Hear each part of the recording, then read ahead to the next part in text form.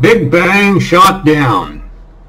Real model of the universe and cause of gravity is here now. Everybody wins when real science prevails over ignorance and pretense. I hereby certify under penalty of death that the current theories of physics and cosmology are based on a combination of bad inference and fraud. The cosmic expansion model by Foos Research, released in 2020, is the first and only correct model of the universe. It kills Einstein and the Big Bang, thank God. Be the first to understand how the universe truly works. First of all, some scientific facts you must be familiar with or bail out now. That is the Doppler effect and Newton's laws of gravitation. If you understand these well, you're in good shape. All right, let's go.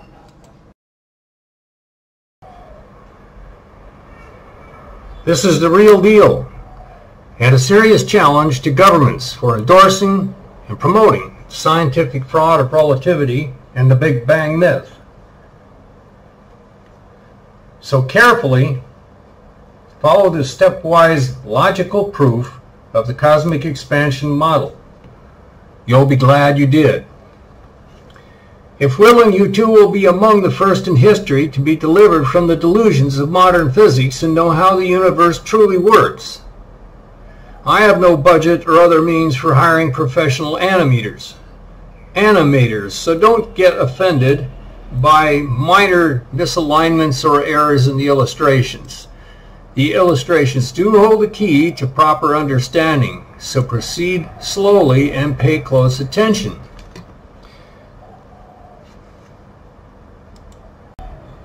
In this first illustration, the fixed coordinates outside the universe are shaded in yellow. Note that the physical universe is extremely porous. The granularity you see represents particles of matter spread more or less evenly throughout. A matrix that is essentially infinite. So it's important to know that every particle of matter, no matter how small, has a boundary to the outer dimension and is also expanding at a rate proportional to its own mass. Note that with true cosmic expansion, dimensions expand into an external dimension, but there is no effect on dimensions or conditions within the universe, and this is what you have to keep in mind. The universe can expand at any rate and we wouldn't know it, except for certain things that we're going to talk about. So at this point in the illustration, there is no force of gravity. Gravity will be fully explained later, but do not attempt it until you fully grasp the phenomena of redshift and dimensions and how they work with uniform cosmic expansion as we illustrate here. Let's begin with an important definition. Expansion of space in this model is true cosmic expansion, where every point in space expands, not like the most recent analogy by cosmologists of raisins that are surrounded by rising bread dough. In the correct Foos cosmic expansion model, raisins will expand as well. They do occupy space. In fact, in the correct model, the dough is inert and without mass. It is only the raisins which expand in proportion to the mass of each raisin. This is the only manner in which the universe expands. With the overall frame of reference of the universe as a whole, dimensions as we know them are fixed. There is no possibility any sort of Big Bang could have occurred, as you will know if you stick with this video and pay attention to what I have to tell you. So the analogy of a box, the universe is actually a sphere, is it not? But the analogy of a box makes it easier to explain the crucial connection between clock speed, frequency of light, and the dimensions of length. So this relationship is of major importance and a matter of scientific fact. The nature and correct definition of a meter is the distance traveled by a specific number of wavelengths of a specific spectrum over a second of time. Of course, it should be obvious that length and time are closer than usually thought. Distance has no meaning without time. They're two sides of the same coin. This is why you see the yellow clock affixed at the end of each ruler.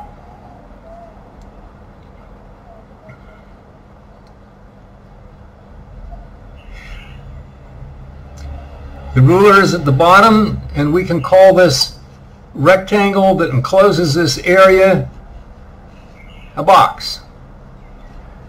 And you'll note that the farther we get away from Earth, the larger the box expands, the larger the ruler gets, and we'll notice that the clock also increases by the same amount.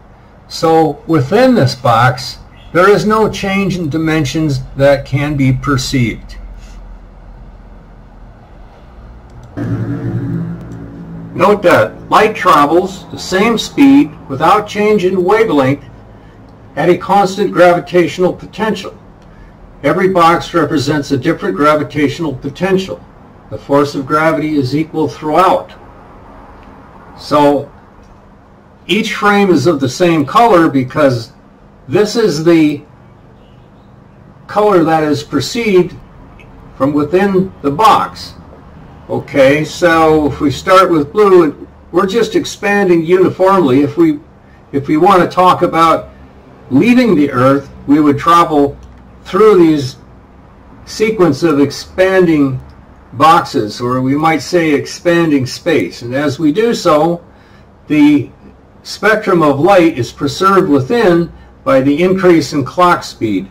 You remember the definition of a meter, or say the definition of any unit of length, is a fixed number of wavelengths of a certain spectrum of light over a period of a second.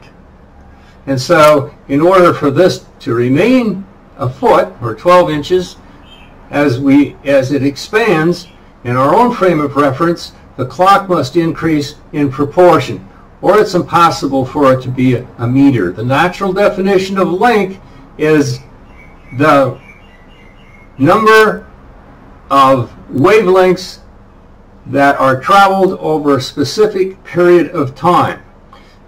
So length and clock speed are really two sides of the same coin. There is, however, a very curious observation that tells us that space doesn't just shrink or swell in the vicinity of mass, but that the universe is in fact expanding. And this is the notorious redshift.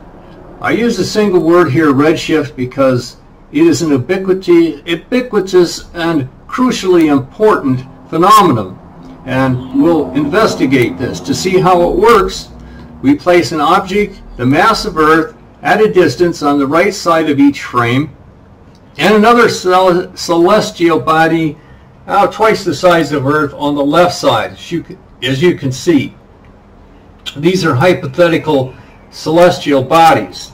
The one down here in the middle, that's Earth. If all things are receding at the same rate, it wouldn't be possible to know there's a redshift. Isn't that right? Because the color of light stays the same in your own frame of reference, and everything is the same going backwards. I mean, things are shrinking as they go backwards, but they all shrink together. So we shouldn't be seeing a redshift, at least not with uniform expansion. Or maybe everything is expanding and somewhat redshifted, in which case we wouldn't know there was any difference. But if you look here on the left side, the mass that is twice as large as the mass on the right side is redshifted twice as much as the object on the right. And this is because this is what the physicists call gravitational redshift. The Earth is shaded a paler red because it is receding away from Earth at a rate r corresponding to a mass of 1. But the object on the left is twice the size and shows twice the degree of Doppler redshift. It's receding twice as fast because it has twice as much mass. If all things receded at the same rate, it wouldn't be possible to know there was a redshift. But plainly, the rate of Doppler recession is proportional to mass. However, in our local frame of reference, there's no measurable increase in distance with time for either object. You see, they're fixed as far as we're concerned. They're the same distance away, even though they're traveling away at different rates. All we see that indicates that difference is a stronger redshift for bodies of greater mass. As cosmic space as we have defined it expands, objects do recede away from each other. But since our measuring instruments expand along the same path, distances according to our measures remain fixed. And this is important. They're expanding away in cosmic space, but all we know about that is there's a redshift. Physicists deny there's any kind of movement or Doppler shift or recession. They just call this gravitational redshift. But we can see that when we do have cosmic expansion and objects are moving away, we see the same effect, but distances remain fixed between those objects and the planet that we're observing it from. If you're new to this, the illustration should convince you that it's a fact, and if it doesn't, you need to ponder this more until you get this firmly in your mind. So, because the degree of redshift is proportional to mass, physicists call this gravitational redshift, just giving it a name without really explaining it. They are unfortunately blind to the fact that all such redshift is in fact Doppler on the cosmic scale. So explaining it away by giving credit for the prediction of gravitational redshift to Einstein was a bad move. It was a wrong turn. In this illustration, we can see clearly that there is no such thing as gravitational redshift, only the rational alternative that objects are receding away due to expansion on the cosmic level as seen from outside the universe. If you still don't understand these concepts, it's time to bail out now. There's no point in wading through a long video that you don't understand. So these are based on scientific facts. These things that I'm showing you, these are things that are known to happen. So in the Pound-Repke experiment, Einstein is praised for predicting that clocks run more slowly at lower gravitational potentials. The clocks are running more slowly out here and they're running faster out here. Okay. But we plainly see that all the clocks are in fact running at the same rate corresponding to their respective changes in length. Clocks run more slowly with gravitational density only in keeping with shrinking units of length shown by associated rulers. This is a fact of science, not simply an observation by a bureaucratic hierarchy. In the example in my book, Upperland, we see that Einstein's formulas cannot explain these things. They do not explain them.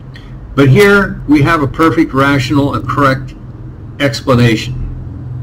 However, at first this great idea is shot down by the fact that it was early established that distances and clock speeds are fixed from frame to frame.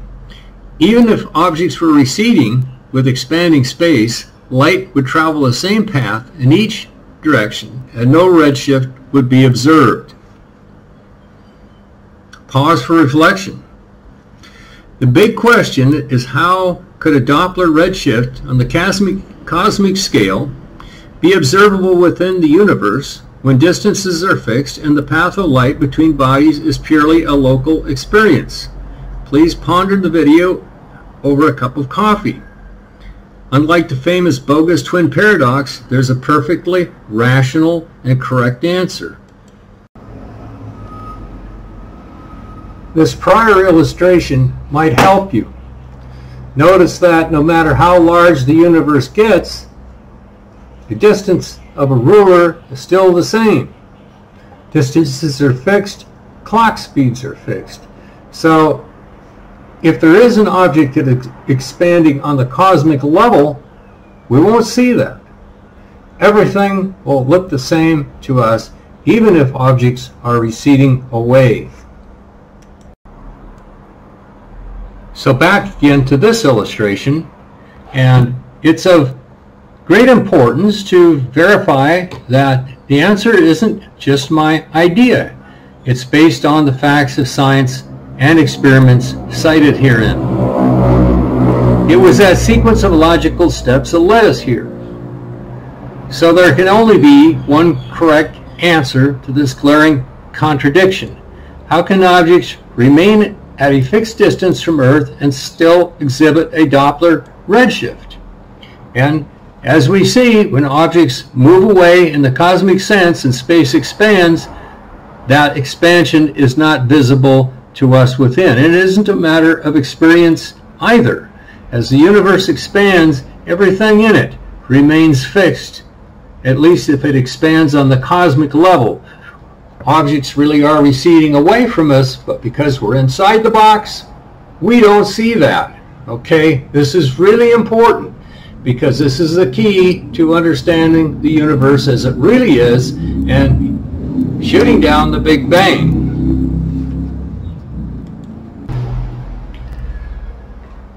So far now, we have this uniformly expanding universe expanding on the cosmic level because rulers and clocks are expanding and we're expanding along with it. And objects are still shifted to the red to a degree proportional to their respective mass. All observers see these celestial bodies as fixed in distance but emitting redshifts as if they were receding, because they are receding in the cosmic sense. This doesn't match any known observations, however. Remote observers see an increasing redshift with distance. Don't tell anybody, but in this model, there is no gravity. In this one, everything exhibits redshift to varying degrees, depending on their mass, but all float out there at fixed distances. If it seems like I'm making any of this up to suit my own ideas, trace back and remind yourself that this concept is based purely on the facts that are verified by experiments and common sense. And these meanings have been covered over by attributing the results of experiments to relativity and continually claiming that relativity and Einstein predicted or explained these things when it obviously isn't the case once you dig into them.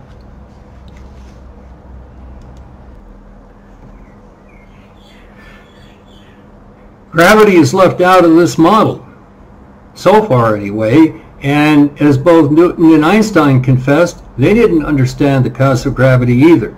So the Foos cosmic expansion model is just as dead as the standard model, and we haven't really accomplished very much. Well, we have, haven't we? We've shown that if things are expanding in a cosmic way, proportional to their mass, we will see the redshift of objects that we do see, that is called gravitational redshift, and these objects are fixed in relation to the Earth.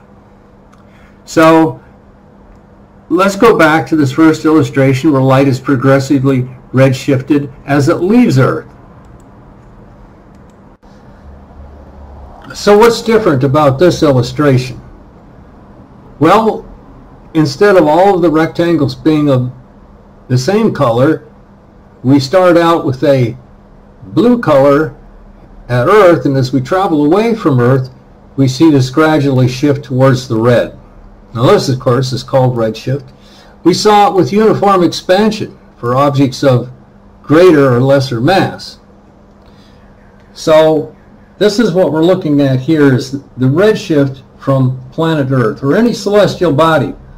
Like leaves any celestial body, it will accelerate and shift towards the red all at the same time in direct proportion.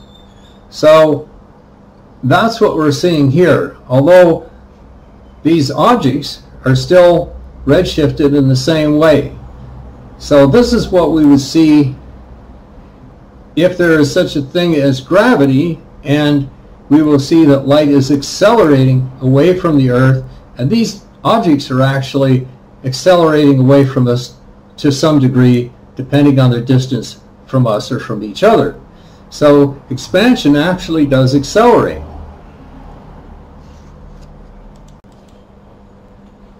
So we see here that there are just two things different in this illustration than the last. One is the progressive redshift away from Earth, and also now we have a force of gravity.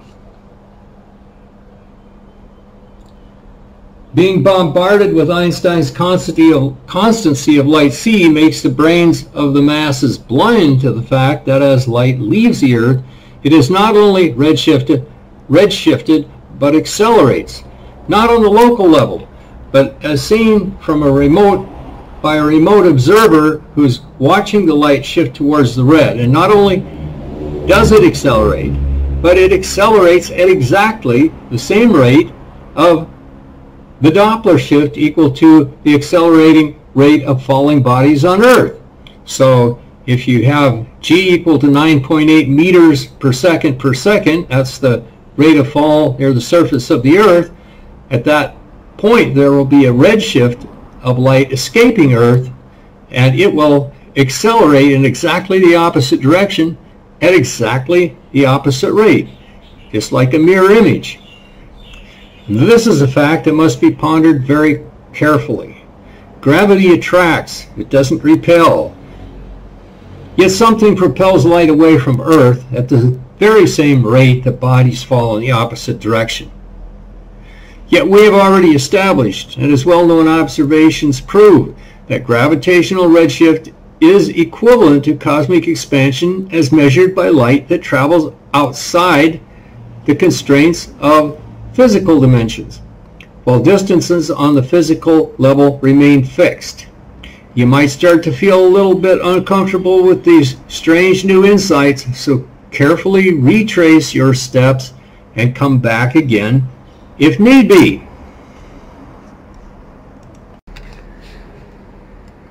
Let's talk more about how accelerating expansion causes gravity. Now, in this illustration, in this depiction, if you imagine yourself letting go and falling, the force of gravity will pull you at an increasing, accelerating rate towards the planet Earth until you hit with a thud or a big bang. And at the same time, if you were to shoot a beam of light away from planet Earth, it would accelerate away from Earth at the very same rate of falling objects, that are falling towards the Earth. So we see that objects, if they're expanding at an accelerating rate, which they are, that acceleration of expansion is equivalent to the force of gravity in the opposite direction. Again, it has always amazed me that something as odd as light accelerating away from Earth at the opposite rate of falling bodies has never sparked major ongoing discussion. Who cares? So we have already proved that gravitational redshift is of Doppler origin, as seen from outside the universe, and measurable only from outside the universe. So we shouldn't have to ask what the cause of gravity is. Gravity is the pushback from the accelerating expansion of space into an outer fixed dimension, as faithfully witnessed by a beam of light between any 2 points. That matches the relative rates of expansion between them, and overall cosmic expansion cancels out in all directions, so the degree of redshift between any 2 points yields a Doppler rate of recession matching precisely the gravitational potential between them. If you practice thinking about this, I guarantee you will get more comfortable with it, because this is the truth about our universe. Believe me, it's worth the effort. Oh, this is Newton's third law, isn't it? Every action creates an equal and opposite reaction. Oh, this is indeed the holy grail of physics, the cause of gravity, so mark your spot and know that we're 100% correct. The cosmic expansion model of the universe by yours truly hits the target the human species has been looking for throughout history.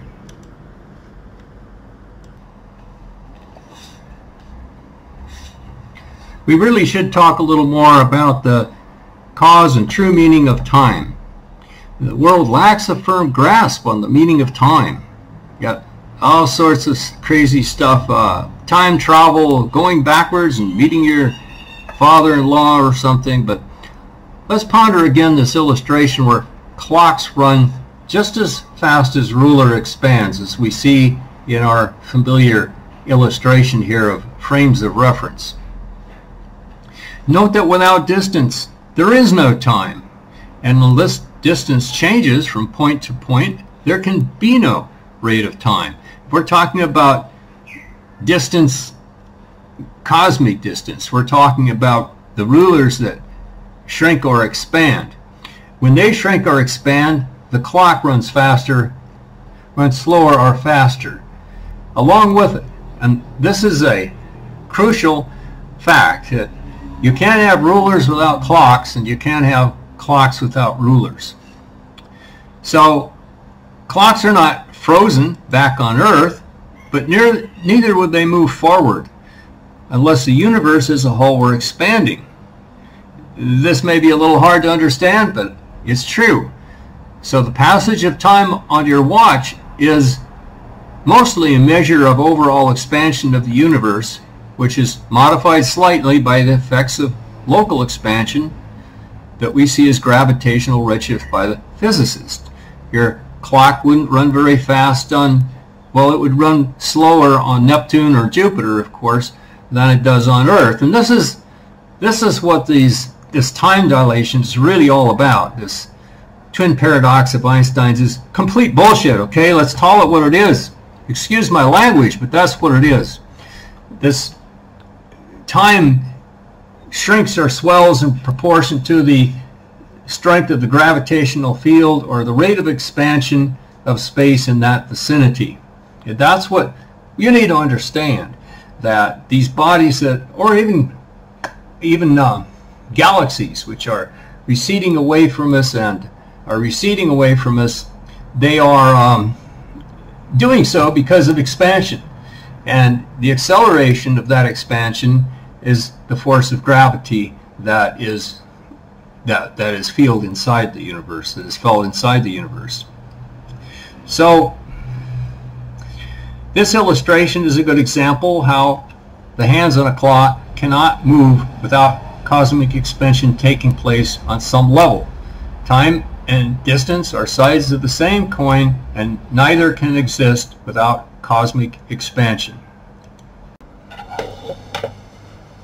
Try to understand how difficult it is for me to convey these concepts, because nothing could be more important than removing the deception of the Big Bang and relativity so that we can move science out of what really amounts to the Dark Ages. So please be patient with me. Go back over this video many times and ask questions. And I just don't get that many views. It's very unfortunate, but help me in any way that you can. Well, maybe we should address the matter of age and origin of the universe while we're doing this video. If, as we now know for certain, that all points in the universe are expanding at a terrific accelerating rate on the cosmic dimension, while dimensions within our sphere must remain fixed, and we experience them as being fixed because they are. The only reason we know is the redshift of light. Well, and the force of gravity, if you think about it. So there's an easy and rational explanation for gravity and for cosmic expansion, and apparently I'm the first one in history to ever get it. Well, I doubt that, but the first one hopefully that might be heard. So this style of expansion for the maintenance of sustaining of gravity means that there is no end to the universe. It's expanding into an infinite dimension. So it isn't possible, based on what we know now, for the universe to just disappear. It's fixed, and it's sure that it always was. Well, it may be possible to extrapolate back to some 0 point, since the universe couldn't exist without accelerating expansion at an incremental rate of little c, and so it must have begun with just a tiny whimper. My gut instinct is that the universe had no beginning, just as it could never have an end.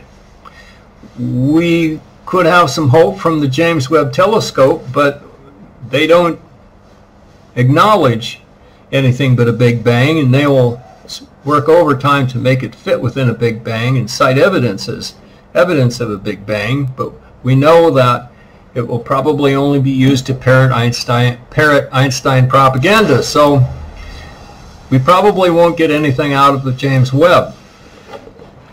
And as a parting shot, I'm sure the CMB, cosmic microwave background, does have some meaning, but it isn't the imprint of a Big Bang. It's something else. So with that, I'm going to stop this video and hope this time that I've created a hit, that people will be able to understand it. They will respond to it, and more people will come and see it, because this is the most important thing to have happened, well, some would say in world history, for a very good reason. We need to stop believing in the fraud of the Big Bang and start looking at the truth. Okay, so this is Foos signing off. Thank you very much.